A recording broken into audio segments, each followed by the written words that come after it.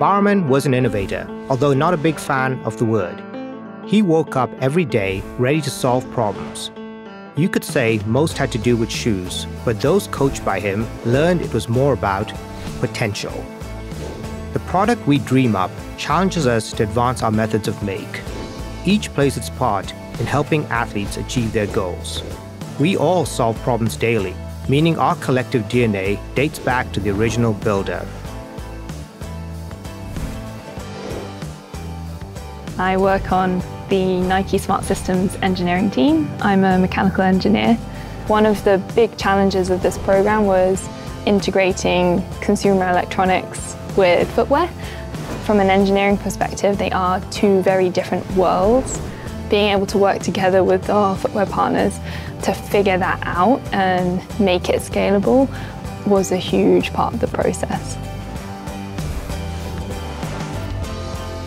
이후 나이키는 쾌강의 이노베이션 기술을 신뢰하기 시작하였고 맥스 97, 삭스 맥스 360, 페프 맥스, 레저 사이핑 기술이 에릭 디렉터 그리고 컴포링 쿤소닝 기술을 사용하는 조이 라이터까지 지속적으로 이노베이션 모델을 개발하게 되었습니다. The vision of VaporMax is to deliver the great sensation of air to consumers directly without any interface. When we just kick off this concept to our factory partners, we had to break all the rules how to make shoes.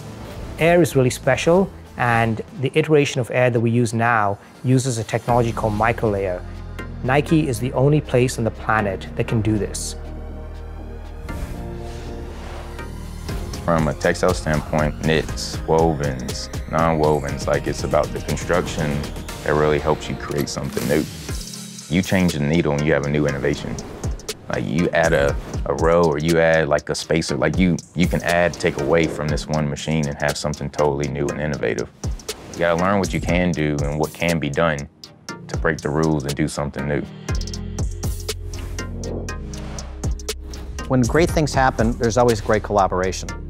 It's not like you're on, oh, I've got this idea and a concept, and let's just go execute it. It doesn't exist. Where the magic comes in is when you team our Asia team together with our factory people. It just doesn't happen any other way. And we do these concepts that blow away the industry, and we surprise ourselves at times on what we can do.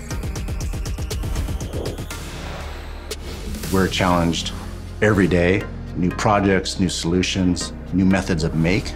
We take every opportunity to critically look at those problems and figure out what's the best way we can solve it with solutions either from our own industry or from other industries.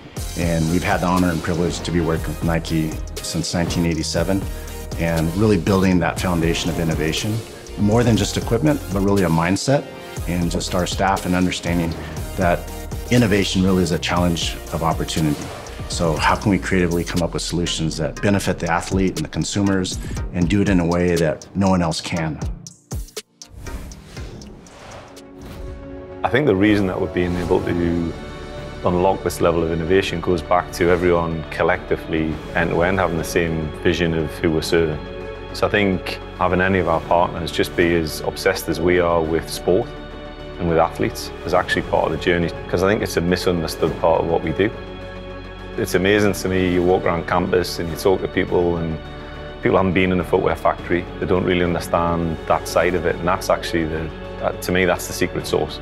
It's kind of what makes us special. So I think my realization that was the first time I ever went to Asia.